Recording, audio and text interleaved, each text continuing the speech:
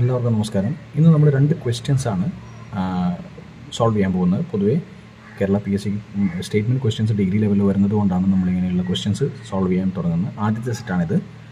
Article 368 pertains to the amendment of the constitution എന്നാണ് first statement. ശരിയാണത്. Article 368 എന്തുമായി ബന്ധപ്പെട്ടിരിക്കുന്നു? Amendment of the constitution. Second statement എന്ന് പറയുന്നത് 42nd amendment is called the mini constitution. ശരിയാണോ? 42nd amendment is called the mini constitution. ശരിയാണ്. 42nd amendment added fundamental duties. ശരിയാണോ? അതും ശരിയാണ്. ഈ സ്റ്റേറ്റ്മെൻറ്റും ശരിയാണ്. 42nd amendment added the fundamental duties. ഇങ്ങനെയായിരിക്കും ക്വസ്റ്റ്യൻസ് വരിക. അപ്പോൾ ഇതിൻ്റെ ആൻസർ എന്താണ്? 1, 2 and 3 are correct. All statements are correct. അടുത്ത ക്വസ്റ്റ്യനിലേക്ക് പോവാം. National tiger conservation authority NTCA is A statutory body. ശരിയാണോ? ശരിയാണ്. കാരണം NTCA wild life protection act 1972 ബന്ധപ്പെട്ട് രൂപീകരിക്കപ്പെട്ട ഒരു അതോറിറ്റിയാണ് NTCA. അതൊരു സ്റ്റാറ്റ്യൂട്ടറി ബോഡിയാണ്. GST council is A statutory body. ശരിയാണോ? തെറ്റാണ്. കാരണം എന്താണ്?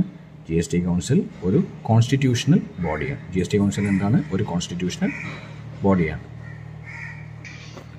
അപ്പോൾ ഇതിൻ്റെ ഉത്തരം എന്തായിരിക്കും?